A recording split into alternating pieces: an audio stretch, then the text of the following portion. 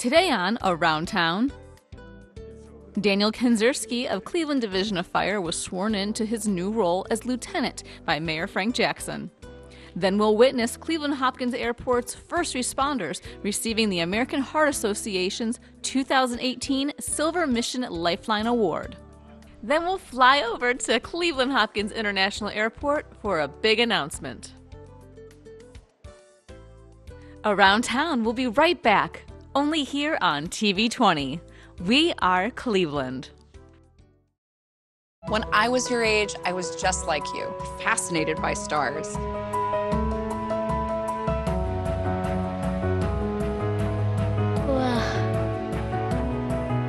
But now I get to search for life in the universe. And who knows, maybe life is looking for us too. So we're like aliens to them? Yeah. Does anyone want to be a scientist now? I do. Awesome. We need more girls in STEM. Maybe we can find aliens. I'm a retired school psychologist, and helping people was my thing. After my stroke, when Meals on Wheels started, I was on the other end of the stick, so to speak. And I appreciated it very much, the attention that was given. My name is Julius Gaines, creative writer, poet, photographer. America, let's do lunch. Drop off a hot meal and say hello. Volunteer by donating your lunch break at americaletsdolunch.org. Welcome back to Around Town. Okay, could you raise your right hand and repeat after me? I state your name. I, Daniel Kinzerski, Do solemnly swear do solemnly swear that I will support the Constitution of the United States, that I will support the Constitution of the United States, the Constitution of the State of Ohio, the Constitution of the State of Ohio, the codified ordinances, the codified ordinances, and the Charter and the Charter of the City of Cleveland. of the City of Cleveland, That I will faithfully, that I will faithfully, honestly, honestly, and impartially and impartially discharge the duties of discharge the duties of Lieutenant of Fire Lieutenant of Fire in the State of Ohio in the State of Ohio during my continuance during my in continuance said office. in Said office. said office. Said office. Congratulations, Lieutenant.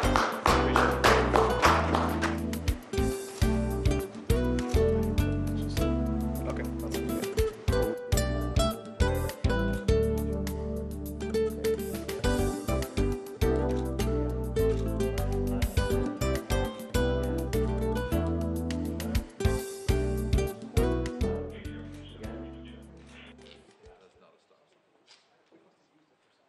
All right, good morning, everyone. First of all, I'd like to welcome you on behalf of the Cleveland Airport System, the Director of Airports who is here, and the fine women of Cleveland Hopkins International Airport. Welcome to our facility. We're always excited when we have guests that come to our facility because we love showing off our wonderful employees and what we do and how we do it. So again, thank you for coming. Also, thank you to Southwest for your partnership. Your partnership, we had a tour of your facility last year, and we were amazed at some of the things that we've learned. And as one of the guys alluded to, we took some of the things that we learned at your shop, and we started integrating them here as well. So we learned a lot of things, and we really love that collaboration. So thank you. We're honored to receive, today we're here because we're honored to receive the award that the doctor will talk about shortly that recognizes the hard work of the men and women of the airport and the facility. I can't tell you enough how dedicated and how hardworking. They train a lot. They're really good at their craft, and to be recognized by Southwest is really an honor that we take great pride in. So thank you for the award. Pre-hospital personnel are the first providers of care to patients suffering from cardiac emergencies, among other ailments that we respond to here at the airport. On any given day, it could be anything. And for us to receive this award, it really says a lot. So thank you to the men and women of the airport. We'll also talk a little bit about the partnership of Southwest General and Cleveland Hopkins International Airport. And the things that we're planning on doing, that we're doing now, and that we plan on doing in the future at the airport. So With that, I will introduce Dr. Stout, I believe. Is that right? Okay, got it right. Thank you. You're welcome. Good morning. I'm Susan Tout, T-O-U-T. Yeah, that's okay, because I always go by S. Tout. All my email is S. Tout. It's absolutely fine. Delta was Stout, that's right? Yeah, yeah.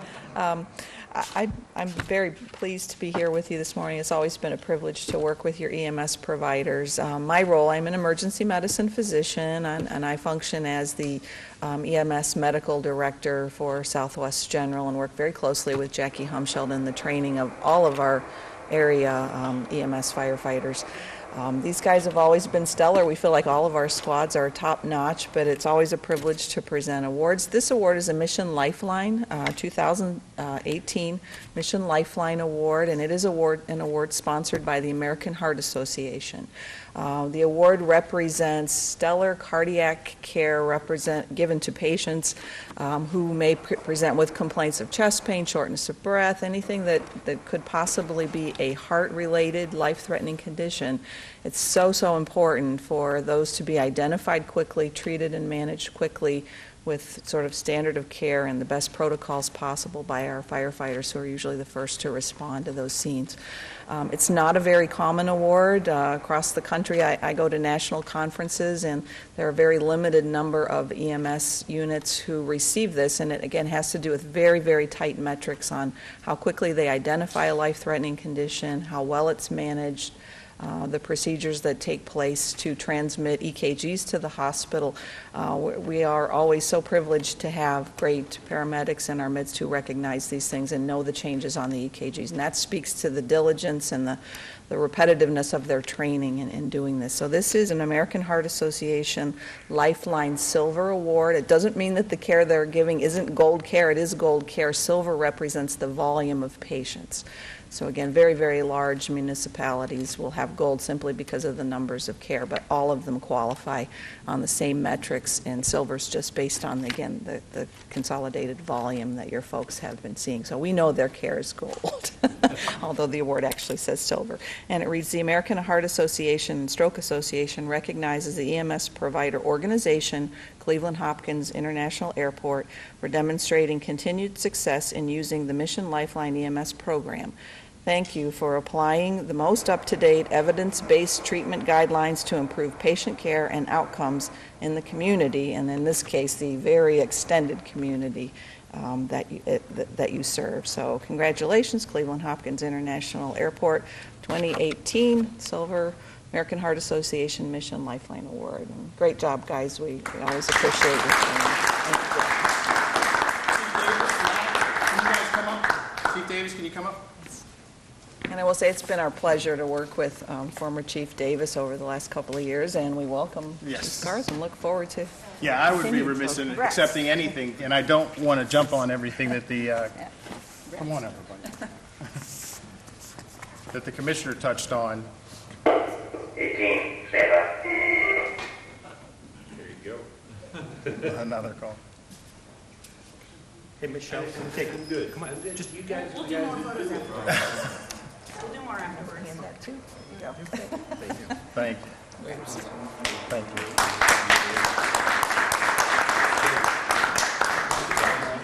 Just to repeat, or not to repeat, the commissioner's comments about the relationship, it is 40 years long for the Southwest General Health Center and the Chicago Hopkins International Airport. Chicago? Oh my God, I did it again. Cleveland. He's new. He's new. But through the continuous education that we do and the training that is now very important, as we touched on, the doctor touched on, the good doctor, we're very grateful for this recognition. Our award means a lot to us, and it also continues to inspire and motivate us. So thank you very much. The persistence of the crew, I'm very impressed with the Cleveland Hopkins International Airport crew, and we'll beat up the guys at Burke later, but very impressed with everyone. The number, just the fact that we have 100% paramedics is a huge deal, so that helps as well in recognition. What we're also going to do today is introduce Al here. We are continuing to provide top-of-the-line care, gold standard, medical care, for launching a Stop the Bleed campaign next week. And this is an initiative that I'll touch on more, but it is another evidence of our continued efforts with the chief, the firefighters that are jumping up and stepping up, the officers that are continuing to do it. I think that's the best part of this. So thank you very much, and I'll bring Al up, and he can discuss, and Matt's going to play with that stuff later. Excellent. So thank you again. Thank you, Chief. So good morning, everyone, and congratulations to the team here.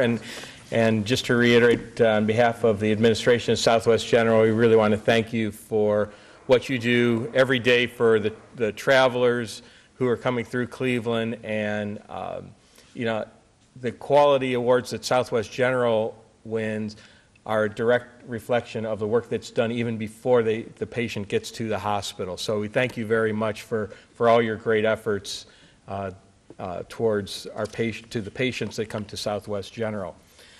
Now we want to talk a little bit about the Stop the Bleed campaign, which is a national campaign that really got born out of the fact of all of these mass trauma events that happen across the United States, and a way that would enable the first responders to minimize the casualties that occur as a result of those incidents. So Southwest General is very proud to support Cleveland Hopkins International Airport in the development of the Stop the Bleed campaign. What we are able to do here is keep, as a result of this campaign, should something occur here at the facility, that the people will have the tools to enable them to keep people alive longer, deliver them to the hospital in better conditions, so that the life-saving work that is done by Dr. Tout and her team will enable them to survive to the extent possible. So we're very excited about that. As was said, we've been partners for 40 years, so this is just one more way that we're able to work with Hopkins International Airport to support the travelers going through northeastern Ohio. And what we're doing is we have supplied these Stop the Bleed kits, which I think we'll be going through in a little bit. But we're also supplying the training that will happen for the staff here, the paramedics and firefighters, but also for TSA agents and others who need to know where things are at, how to operate the equipment, and help save lives as well. So I just want to thank a few people. First of all, Assistant Chief Davis and Firefighter Matt Urey, who have worked very closely with our EMS manager, Jackie Humschild, in making this campaign come to the airport. We're very pleased and appreciative of your efforts to make that happen. I also would like to welcome Chief Garth. We'll look forward to working with you in the future, and look forward to having you join our SAFES meetings at the hospital on a regular basis. But I just want to say thank you again to the airport for your support, for your partnership, and we're very pleased to be able to supply these Stop the Bleed kits, and look forward to working with you further in the future. So again, thank you, and congratulations on your Mission Lifeline Award. Thank you.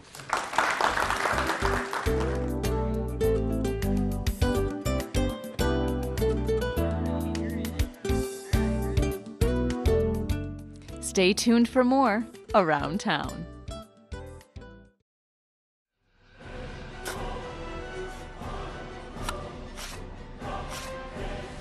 Be sure to tune in to Horror Hotel right here on TV 20.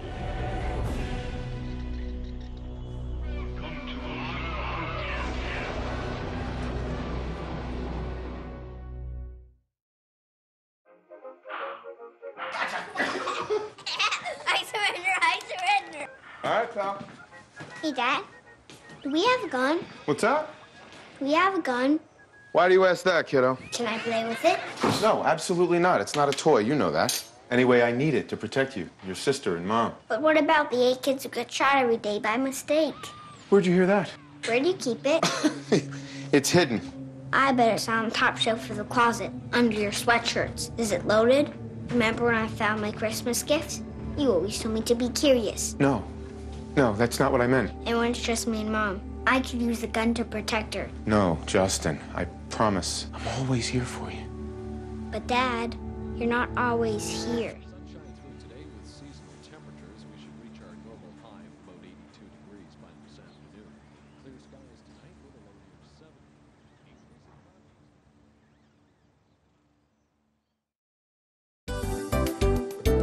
7. Welcome back to Around Town. Good morning, everybody. I'm Todd Payne. I'm the Chief of Marketing and Air Service Development for Cleveland Hopkins Airport and the Cleveland Airport System. It is always a wonderful way to start the day when you have an air service announcement. A little better? And that's what we're doing today. Today we have some guests visiting us. We have Zach Kramer, who is the PR specialist for Allegiant Air, who flew in from Las Vegas. And Robert Kennedy, our director, is going to speak. And we have Jennifer Valencic, our VP of Partnership with Destination Cleveland, is here to talk about this special announcement. And again, thank you to all of you who have joined us this morning. Without further ado, I take great pride in inviting up Zach Kramer, PR specialist from Allegiant Air. Good morning. Can you guys hear me all right? Thank you so much for having me today. Thank you, Todd. Thank you, Robert. Today is a big milestone for us at Allegiant and for travelers looking for more options out of Cleveland Hopkins. Today, first of all, I want to start back to February 2017. That's when we first began service here at Cleveland Hopkins. And since then, we have moved a city. More than 460,000 people have flown on Allegiant through this airport. I think that deserves a round of applause. Big number, right? We have 10 destinations currently. We're going to have 12 after today. So I'm here today because we are announcing 2 new routes, and that's to Charleston, South Carolina, and Norfolk, Virginia, Virginia Beach. And those are with fares as low as $38, and they're both going to start in early June. So we're super excited about that. Thank you. So these are twice weekly flights. Again, they're going to be as low as $38. They're all nonstop, ultra low cost. And these come about because we've really seen the demand for travel to these destinations. I also want to say that we have heard your requests, Cleveland. We listen to your requests, we listen to your input, and we are so excited to be offering these new routes. Lastly, I want to thank the community here for all of their support, for all of the success that we have seen here, and I want to thank our airport partner. You guys have really allowed us to be so successful here in Cleveland. Thank you so much. I really appreciate it, and Allegiant appreciates it. Thank you. Thank you, Zach. Thank you. You know, when Zach said good morning, I didn't hear a resounding good morning back from the audience. Good morning. Good morning. Great, because we're Cleveland, and it's great to be in Cleveland. And it's great that we have partners, as Zach talked about, in Destination Cleveland, our airline group, our airport group, and our community. When I first came to Cleveland 2 years ago, I had people say, we had the Republican National Convention in July of 2016, and that was a crescendo for the city of Cleveland for the airport. Well, let me tell you, we passed that crescendo a long time ago. 1 year after the Republican convention here in 2016, in 2017 in July, we welcomed 100,000 more guests than we did in 16 in that 1 month. The next summer, the summer of 2018, we welcome over 370,000 guests to this airport. And our forecast for this year, for this summer, is 500,000 more than we did in that summer of 16. Over 10 million annual passengers, or guests as we call them, are expected in this airport this year. We haven't seen numbers like that since 2008. And it doesn't happen because of myself or Todd or any one person or one group. It's all of us working together. It's all of us working together to make sure that we have a good guest experience, we have good relationships with our airline partners, and they see that the investments in Cleveland are returned. And it does take a village for us to make this to happen. And I thank Zach, and I'm going to introduce Jennifer here in a moment from Destination Cleveland, because it's important. Zach talked a little bit about Norfolk and Charleston, the two announcements today, and those important destinations. Anybody that's seen me stand up here before and talk about an announcement, it's about coming to Cleveland as well. I have been here 2 years. I am really blessed. I see Pam over there shaking her head. She's been here about 8 months. Cleveland is a great place to be. So not only going to Charleston and Norfolk for all of those attractions, but it's coming to Cleveland for all that we offer. We are a world-class city offering world-class entertainment, food, and cultural events. So I thank Zach and Allegiant and their management team, their senior team, for continuing to invest in Cleveland, to make it more accessible for people to come to Cleveland and for Clevelanders to go experience the rest of the world. So with that, speaking of experiencing the rest of the world, I'm going to introduce Jennifer from Destination Cleveland to talk a little bit about this impact on us. Thank you, Jennifer. Thank you, Director Kennedy. It's so great to be here today. On behalf of the team at Destination Cleveland, we are so excited to help welcome some visitors from Norfolk and Charleston into this great city of Cleveland and in Northeast Ohio.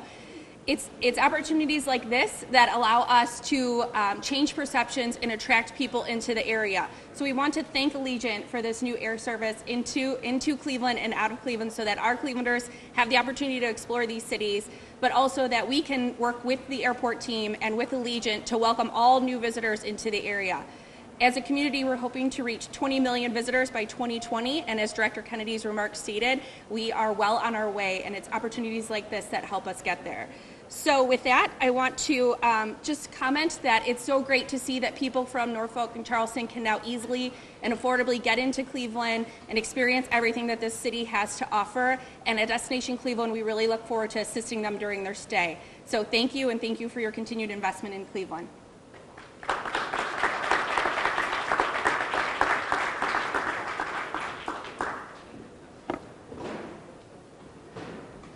That will be the end of our announcement. I want to remind everyone, as far as the destinations, everyone knows how wonderful Charleston is.